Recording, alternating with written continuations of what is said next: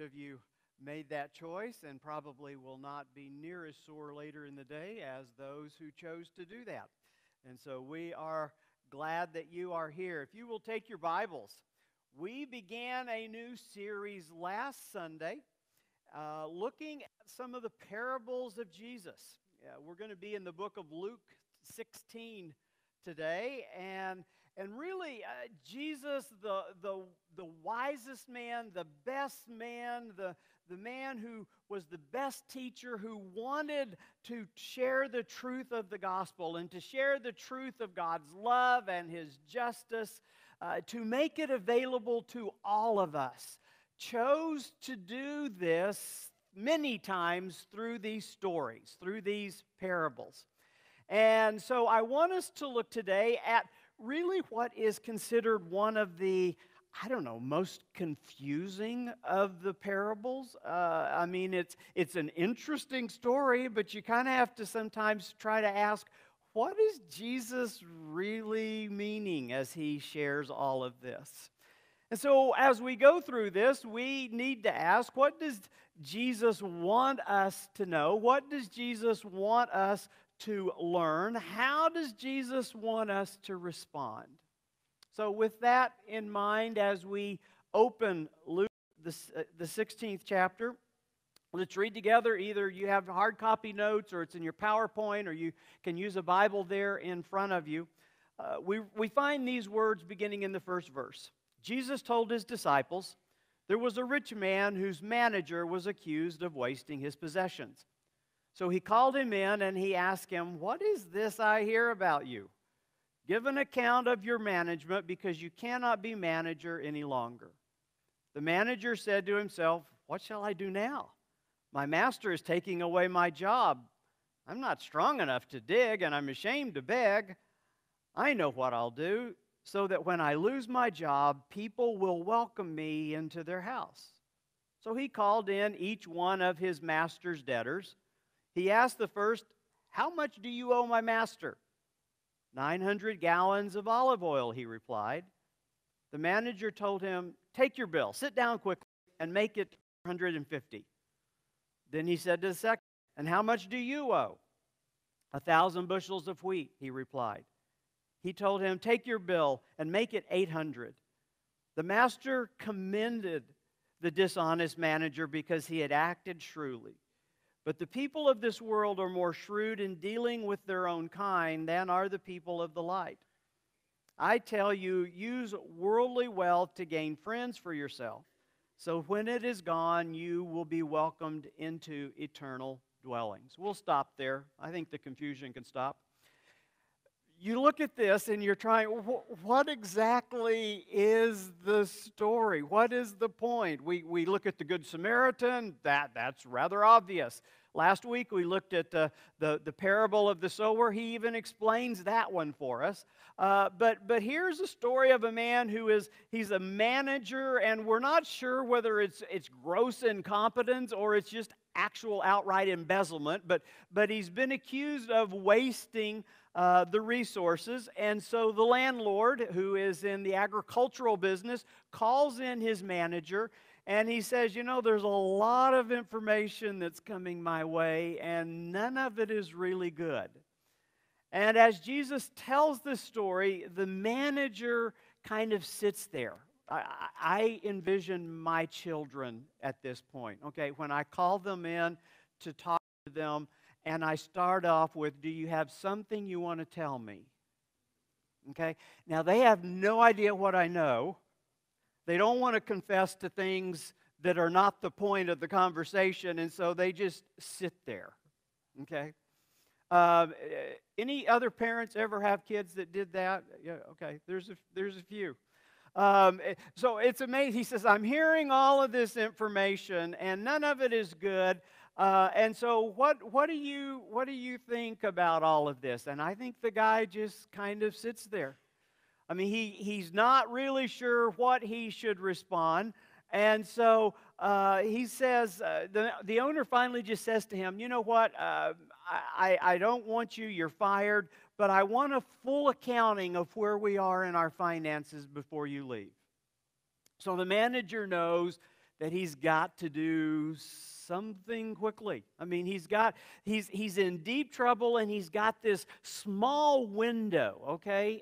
This small window of opportunity when word has not yet gotten out that he's been fired, and yet he's still kind of got his job. I mean, he's still got to get this final accounting put together. And so he's trying to figure out all this, and the manager is kind of forced into reality. Okay, he's forced into this reality, and his reality is that he is being fired.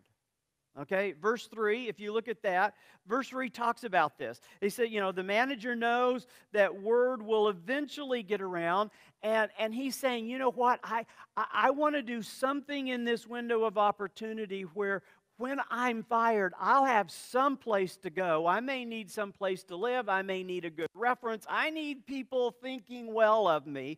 And I don't have a very long period of time to do this, because as I look at my life, I'm not strong enough to go out and dig ditches. I'm too embarrassed to go out and beg. And so what is going to be my plan? Well, we look at verse 4, and the implications is that the idea comes to this man, and he says, I know what I'll do. And Jesus tells the story that he doesn't let us kind of in on. We have to kind of figure it out as we go along. But the key to this story is that at this point, nobody knows, okay? The word has not gotten around the community that he's been fired.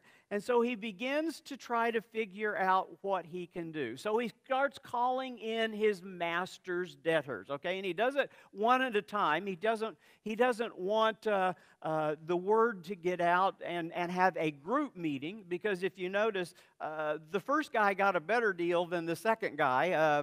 The first guy got a 50% discount. The second guy only got a 20% discount. So he wants the freedom to kind of deal with each one of these people on his own. And I think he wants to do this because I'm going to do these people a favor, and in return, I'm hoping that they will do me a favor in return. Okay, that they'll offer me a job, that they will be friends or kind to me.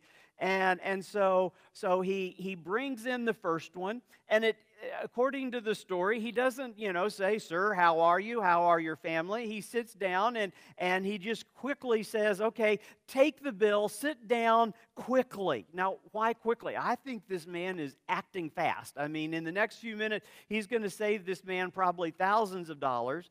And so he does that, and he's moving quickly, and he does it with the next one, and he does it with the next one. And this amazing thing, it begins to kind of come together. And the master finds out, and the master, okay, the owner. Now, if it's me, I'm just being really honest with you. If it's me, I'm really ticked. Okay? Now, most of you probably would have responded the way the owner did, but it wouldn't have been my response. But the owner kind of comes in, and he then begins to commend this guy. I mean, if you really kind of look at it, he commends him because he acted shrewdly. Now, what's going on? Is Jesus advocating dishonest business practices? No, he's really not. So what does Jesus mean? What is he saying to us in this parable? And so I want to just kind of start by giving you 4 key statements that we'll just kind of use as the foundation for where we go from here. But the 4 key statements are this. The first one is the shrewd manager says, you know what? I have a problem. Okay, I have a problem. He was forced into that reality quickly. The second thing is, I will take responsibility. Okay, there was no way to pass it off onto anyone else. The third is, I'm going to form a realistic plan. And the fourth is, I will take action.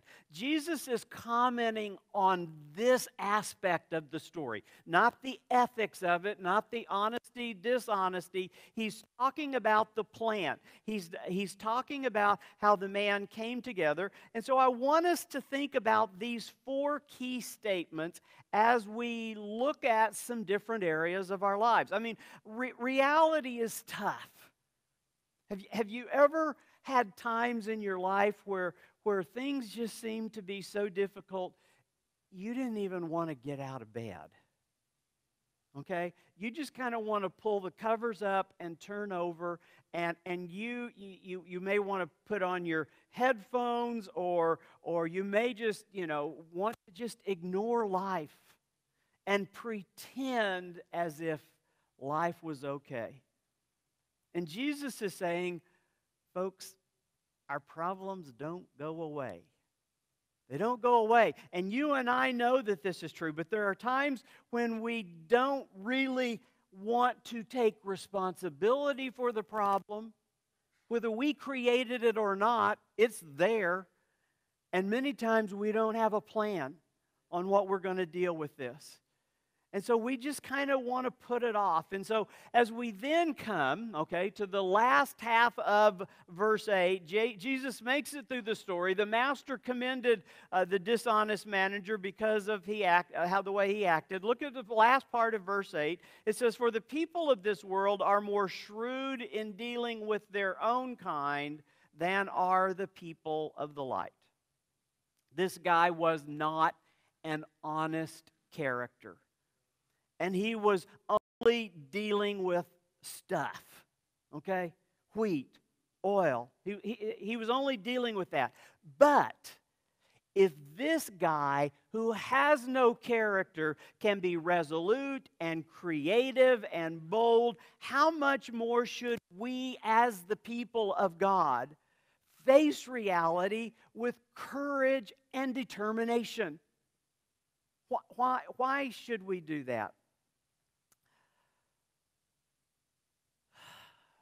In a few months, will have been your pastor for 10 years.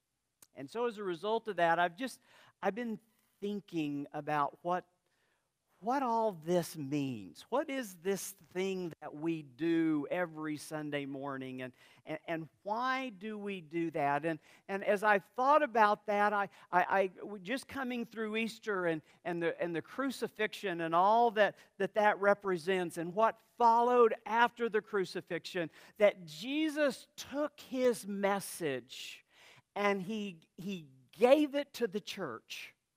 And he said, "Church, I want you to begin to use my message." I thought about that. And I began to think about a story of a boy that I saw on the news. He was about 10 years old, and he had been arrested because he was beating up this, I think he was a 7-year-old, just beating him up, and they said it was part of some kind of a gang initiation. And as I thought about that kid, as I thought about the trajectory of his life, at 10 years of age, he's in a gang, he's beating kids up. Unless something changes in his life, at 12, it could be knives, and at 14, it could be guns. I mean, this kid's in trouble unless something changes in his life. So I began to think, what could change? Is there, if we elect the right politician, is there a politician, if we put them into power, that they could create a law that would change the trajectory of this kid's life? And I thought, as great as our law system and our government is, we should never confuse the power of the law with the power to change the human heart. It can't do it. So I begin to think, is there some educational curriculum that could be created that's going to change this kid's life? Is there some business product, some app, something that's going to change the life of this kid? And I came up with nothing. It's going to take someone, some Sunday school teacher, some youth worker, some children's worker who is willing to come alongside this kid and put their arm around him and say, you may not be loved at your home, but you are loved here because we have the love of Jesus we want to share with you. That is the hope that this kid has. Why do we do all of this? Why should we, with courage and determination, go out and try to begin to deal with things and to become the church that God wants us to be? Because, folks, I truly believe the church is at the vortex of human existence. We are in between the powers of spiritual warfare, and that we are here. We are at the center of it. That's what the church is. And we have that to share with the world. I think sometimes, though, we don't do that. We think about doing different things and we go, oh, I don't know, I'd be really uncomfortable with that. Folks, the Bible calls the church a hospital. If we're not having people with their woundedness come into the hospital, we become a hotel. Okay, we may look for hotels that have certain amenities and they've got nicer things than we do. But folks, we are called to be the church. It's us or lights out. And so that's why we are called to be the people and to do what Jesus wants. And it's not easy to do that. And Jesus has said, you know what, as you face the reality of this mission, it will not be easy. Because reality is hard. And sometimes those of us who follow Jesus, we want to back away from that and we want to spiritualize some of these kind of things in our lives. In other words, we try to take language that sounds spiritual but could be kind of just passing over it. And so I want us to think for a moment. If we as people are going to truly become people that God can use to go out there and not to be a hotel, but to be a hospital where people who are hurting can come and can be accepted, then we have to deal with who we are. And to me, this is what this parable is dealing with, because I want us to look at 4 areas of our lives where I think this parable can apply for us. And the first area is this, is the area of character. Or you might even put slash personality issues. I mean, some people even within the church, but let's just keep it kind of broad so we don't want to get anybody upset. Listen, some people are negative. Have you ever known a negative person in your life? Don't look at them. I mean, please. But I mean, if you think about people that are complaining, people that are always pointing out other people's faults. I mean, there are other kinds of people that are chronic victims. I am always the victim of everything that happens. I think that sometimes we need to understand that we are people that sometimes people don't run to. We can become people that people run from. And the hard reality about myself is that I need to ask myself, am I constantly negative? Am I a person that cannot be trusted? Am I a person that people look at me as being a liar, or you can't keep a confidence? I mean, as we evaluate ourselves, what kind of person am I? Is it possible that you need to be honest about your character? I mean, we need to find someone as followers, as believers, that we can talk with about these kind of issues. I mean, maybe it's a close Christian friend. Maybe it's a small group leader. Sometimes it may be a pastor. Folks, if you really want to feel as if you are a part of this church, you're going to need to find some kind of small group to be a part of. You really will. Because when you come here, and at the end of the day, there will be hundreds of people that will come and go throughout this building, and chances of you grabbing one and that being the person you connect with may not happen. I remember once when I was pastoring, I was up at a pastor's retreat up in the Colorado mountains, and received word that one of the members of our church had fallen and had a stroke and was in the hospital. And so Deneen and I jumped in the car and we drove down the mountain and went into that hospital. He was in ICU. His family was in the waiting room, and I walked in, and the wife looked up and she goes, "Well, Pastor, we thought you were at pastor's retreat." And I said, "Yeah, I was, but as soon as I got word, I came." And she came over and hugged me, and she said, "Well, I really appreciate you coming, but we really don't need you. I mean, our small group is here."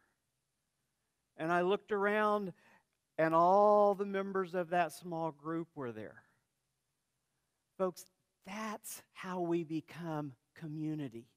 That's how we become what God wants us to be, how we become the family of God. I mean, we can share our truth and we can be accountable, but we need people that help us. We are not good Lone Ranger Christians, and so we need people that will be with us. And maybe whatever you're dealing with as far as a character issue or your personality, find someone. Maybe you even need private lessons. You're saying, "Okay, I'm willing to go to a Christian therapist," but we need to begin to understand there are things in our lives that we need to address.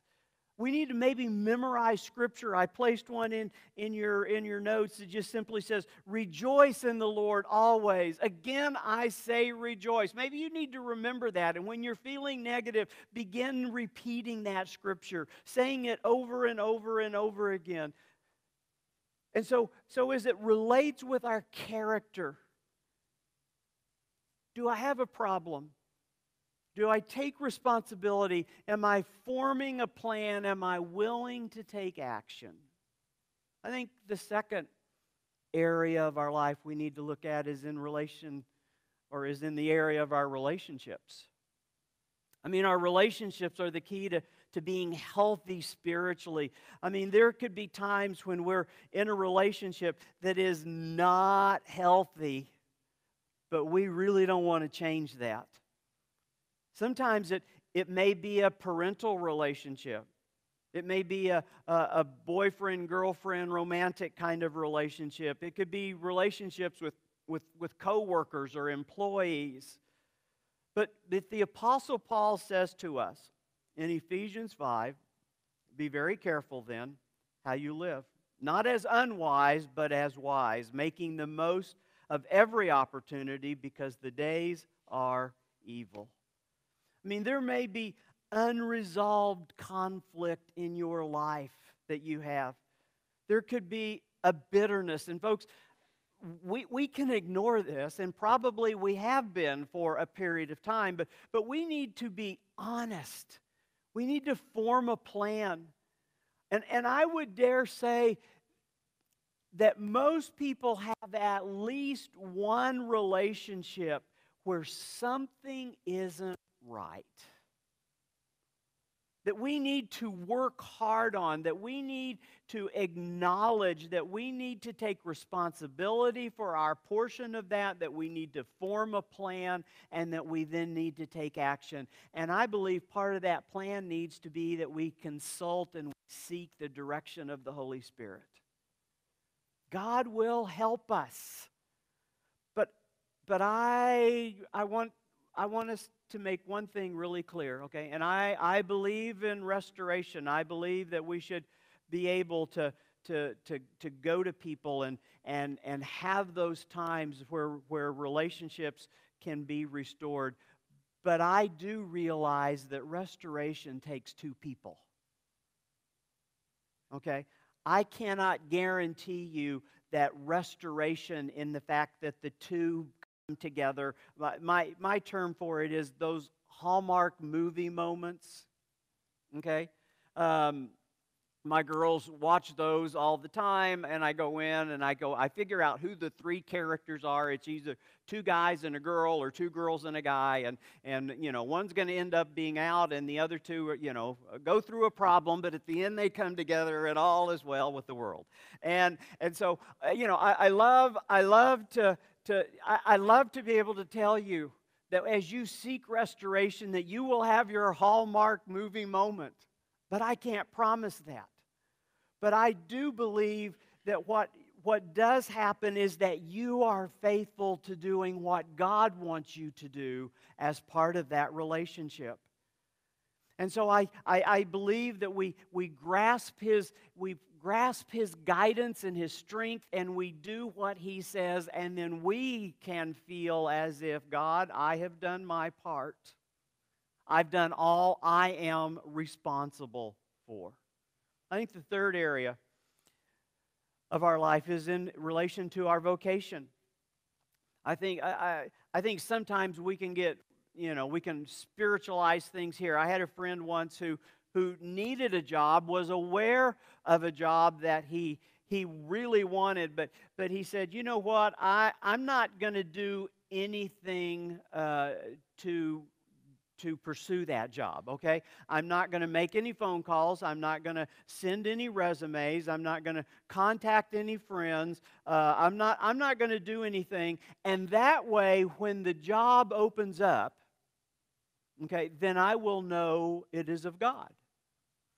And I said, okay, so you're waiting for them, to some point just kind of magically hear your name and type it into Google and find your phone number and then call you. Because, folks, we need to kind of partner with God. Okay? We need to be willing to knock on doors, which allows Him then to open doors. If we don't knock, they don't open. But not every open door is of God. Okay? If you knock on a door and it opens, it doesn't mean it's God's will for you to walk through it. That's where you have to kind of stop and, okay, God, is this what you want? And the example that I have is, you know who that is, Jana. Who's the guy that ran away? God said, go. Jonah, thank you. Just had one of those moments. I can tell you the whole story, just couldn't come up with his name. But God told Jonah, I want you to go to Nineveh. And so Jonah goes running down to the harbor, and there's a ship that is there, which did not happen every day. And it was a ship going the other direction. Okay. And so he then says, well, this must be of God. I mean, there's not a ship here every day, and so I'm going down. It's going in the opposite direction. Not every open door is of God. And so I think that as we do these things, God's will for us is to be discerning and wise as it relates to our vocation. And there will be times when we will see God at work. There will be some incredible moments when God opens doors that you never even knew existed before. When those happen and you see those miracles, then you're grateful to Him. But be diligent. Do your work as unto the Lord. And so as it relates to our vocation, do you take responsibility? Do you form a plan? Are you willing to take action? The final, and I need to hurry here, but our final area is in relation to our finances. I mean, it's a wonderful thing that God blesses us and allows us to be managers of what He blesses us with for a period of time. But sometimes we want to take possession, and these are my things. No. Whatever you have is a blessing from God. God gives you stuff, and you're able to then, buy boats or buy cars, buy homes, whatever. But you know what? None of that goes with you. And so as we are stewards of what He blesses us with, We can't allow the stuff to control us. And if this is a problem where these things are so important to you that you allow them to control your life, then the question is, are you willing to be honest? Are you willing to take responsibility? Are you willing to form a plan? Are you willing to begin to put it into action? A guy named Ken Bailey, who writes about parables, was writing about this one, and he made an interesting point. He said, something happened between verse 7 and verse 8, okay? The owner finds out, okay, he's already fired the manager, and so the manager goes out and he does all of this, what I would call underhanded kind of stuff, and the owner finds out, and he's got two options now, okay? One option is that he can call all those debtors back in and go, you know what, I did not approve those things. He did that without my permission. All those deals are off. I mean, he could have done that. But most of the time, okay, when there was a reason, and especially in this culture, when there was something good that happened, people threw a party. I mean, this culture loves to throw parties. And so chances are, if you had this huge indebtedness and it's just been cut in half, you're throwing a huge party. And so as they're celebrating and having a great time, the owner sees this. Okay, so now he can walk into the party and go, no, no, no, all that's off. Or as he watches this celebration, as he watches all of this, he could just decide to let it go. He could be amazingly generous and just write it off. And the master, of course, he's a smart guy. So he reflects on these options, and he then commends the manager on his shrewdness. And the manager, though, if you stop and think about it, the manager knew of the owner's character. And he knew that he was dealing with a generous and a gracious man, and the manager bet everything on the owner. This is how I think he will respond. I believe instead of taking the deals off the table, which then I become the laughingstock, everybody hates me, I'm counting on this manager doing the right thing, and this manager did the generous thing. Now, notice the manager didn't get rehired, okay? The owner wasn't that generous. He wasn't that gracious. I mean, Jesus was not commending his dishonesty. Jesus is saying, if this dishonest guy had the courage to face this problem head on, and it was simply over oil and wheat, but he relied so heavily on the generosity and the grace of the owner, why would we as followers of Jesus, believers of God, not believe in the generosity and the grace of our Heavenly Father? We can trust Him, folks. And as we put trust in Him, we do what we feel like we should. I don't know, Jesus, I feel like you're wanting me to do this in my financial life. I feel like you're wanting me to do this in my vocational life. I feel like you're wanting me to do this in my relational life. And I don't know, it's awful scary. I've never done that before, but I trust you. I trust your graciousness. I trust your love. I trust you that if you're leading me to do this, that it will be the right thing. So my question is, what do you need to do in some area of your life? What area of your life are you needing to acknowledge, yes, I have a problem.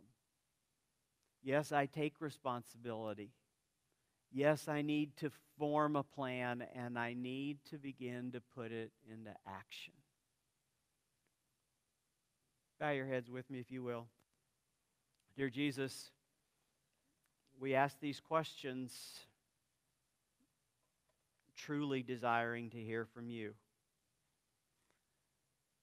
So God, speak to us.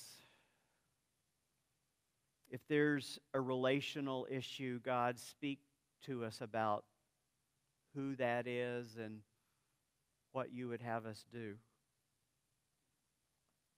If it deals with our finances, if it deals with our vocation, if it deals with our character, God, speak to us because you are trustworthy. And so, God, I pray that we will be willing to put into action the things you call us to do. We ask these things by the power and the love of your name. Amen.